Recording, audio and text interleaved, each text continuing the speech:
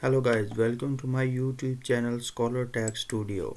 In this video I will teach you how you can lock any folder in your PC without using any software. Okay, let's suppose I want to lock this folder. So I have to right click on it, then go to properties.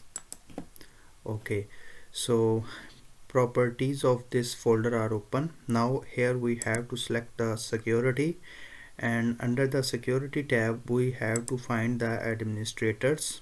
Okay, and then go to edit. First we have to select this one and then go to edit. Okay, so in this permission for PDF, so we have to select this folder again. Okay, and then here we have to select deny. Okay, and then we have to select apply, and we have to click on yes, and then okay, and then okay. So now we try to open this folder. We don't have permission to access this folder.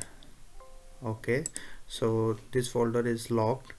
Now if we want to unlock this folder, then we will right click on it, then go to properties, and under the security option we will select this one and then go to edit, and this time we will select this one. Okay, so we can see that these deny are checked, so we will remove this from here and then go to apply and then set okay and then set okay. So now our folder is unlocked. So in this way you can easily lock your folder for security reasons. I hope you like my video. Please subscribe my YouTube channel and press the bell icon so that you can get the notification of our upcoming video.